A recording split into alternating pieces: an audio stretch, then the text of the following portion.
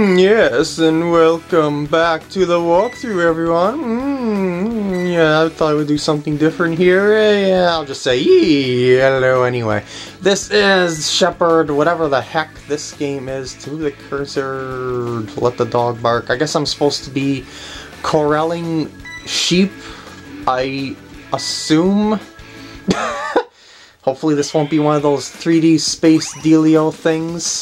So, okay, the cursor is the bone, I guess. Yes, it is. Okay. Yeah, and it's a pointer-based thing, so this should work pretty well. Alright, sheep. You're going in the pen, whether you like it or not. Well, it's more like a barn than a pen, because we're already in a pen here. And we've got Winona here herding the sheep. Though I wonder where Applejack is. It's the biggest mystery here. Alright, you guys, or girls, are going in. I can't tell your gender, you're far too fluffy. But that doesn't matter to me. You're only worth points to me, as well as wool. So, I think that arrow indicates where the sheep are supposed to be going, or like I'm supposed to position Winona there to be behind the sheep, and man, you guys are not going to get that joke. Come on, sheepy. Maybe I shouldn't be aiming for so many sheep at once. Only go for one at a time, perhaps. Why? Oh, I see. You have to face the sheep that you want to bark at. It isn't a thing based on your position, it's based on where your puppy is facing. You get away from the wall. Oh, I guess I could push them, that works too. This is really exciting gameplay right here. I find it much more fun herding goats in Twilight Princess than here. How many sheep? How many sheep? I got a bunch of sheep there right at the end. And I got a whopping 80 points with the high score of 2,000. I assume that if you manage to get all 10 sheep in there, you'll get like another round or something like that. I didn't really have all that much fun there, so I'm going to leave that up to you if you want to try. Or maybe you get like a time bonus or something for getting all 10 sheep in there or something like that. Simon says, I knew there would be a nunchuck. I knew it. Because it's, you know, raise whatever hand is holding whatever flag, I think. Left flag, right flag, just as I thought. You are the monkey sitting at the TV set. Alright, I have faith that this one is going to work. Here we go! Red and white. I must do what the doctor says, what the doctor orders. Wait, what? Oh, I see, it's red flag up and white flag down. Oh, okay. Let's try that again. That was a little too quick. I say I don't like to play games more than once, otherwise I'll never get through them. But I didn't get a single point. I get the idea now, so it's whatever flag and then whatever direction he wants you to put it. Oh, I'll tell him where to put it. Bring it on, Doctor. Red up. What? What do you mean? Red flag is left hand. I put up the nunchuck. I did not make a mistake there. I swear I didn't put my right hand up at all. One more try. I'm being far too generous with this game.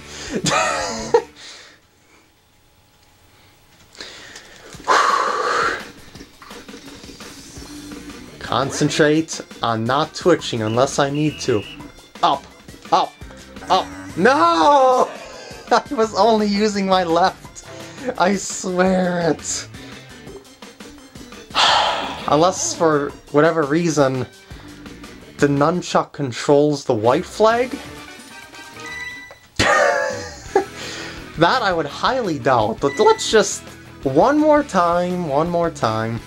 Which flag is which according to this? See, right hand is that. It's that's no, I'm not gonna try it again. I was doing it right all along. I'm not going to mess with this anymore. It's not that hard to raise a hand, people.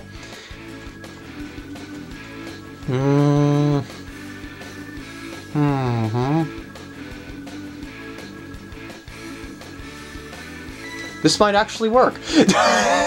I was just looking at the control scheme there and imagining it and hoping to God it's gonna work. Okay. So, you pull a ball and fling it. Yeah, it works! It actually works! Oh, I was way off there. I can't believe it, I've missed playing games at work. And we're shooting cans. This is violent against aluminum. Wait, can I hit that UFO? I probably can hit that UFO. Yes, I can hit the UFO and it gives me points. You could probably hit that balloon in the background as well. Or one of the balloons in the background. I would like to see what the balloons in the background are worth. You can really rapid fire these suckers. And you can actually keep your adjustment by just leaving your hand at the same place that it was at the last time. I mean, at the last point. So this makes it exceptionally easy, you know, that you don't have to pull back each and every time. Wow, this is an actual intuitive game. I am astonished. I am pleased by this. And it also makes you pick and choose what you want to aim at for the most points. I am pleased. I am seriously happy with that. Maybe it's because I just haven't been playing, you know, a game that controls all that well for a little while now. I'll take what I can get, dang it. Next game, bring it on.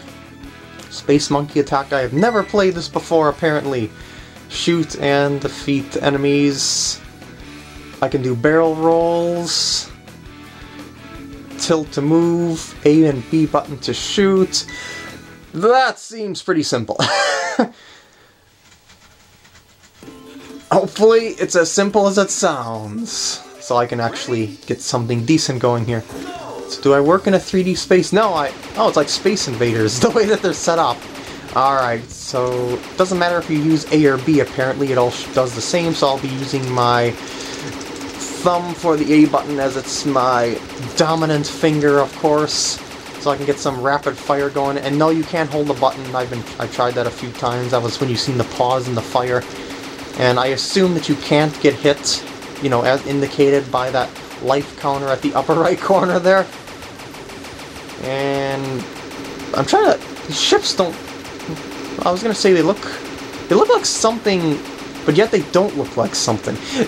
Oh, they're shooting at me! They're shooting at me! Oh, that was a kamikaze ship.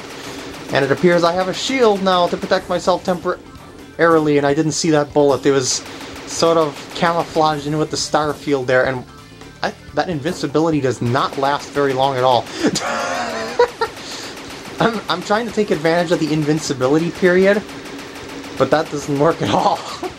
Yeah, those bullets really, really blend in with the star field. That's not too good of a thing, I have to say. I think they should have taken away the layer of stars in the background just for this and left the beams of light or something like that.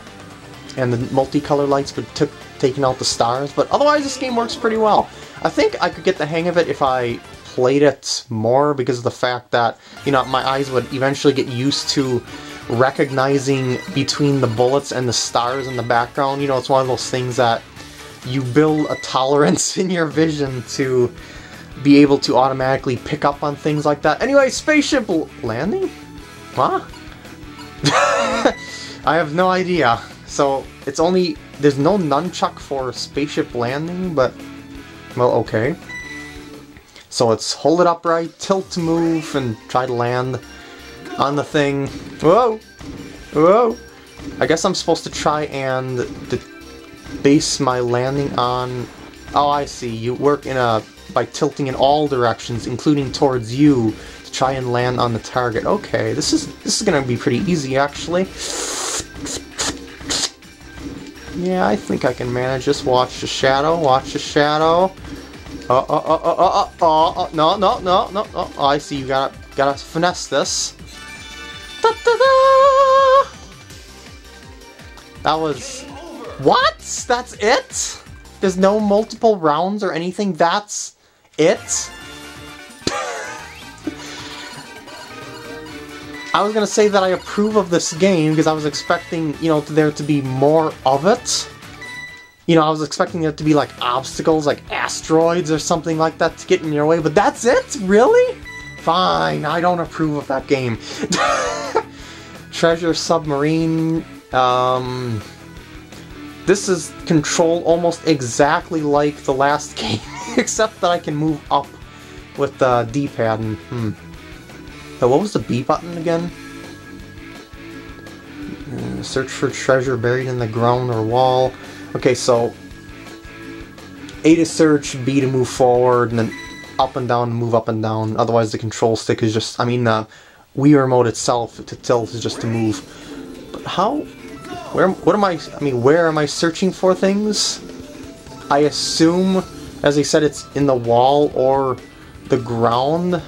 So, and I also assume that I gotta use my radar there.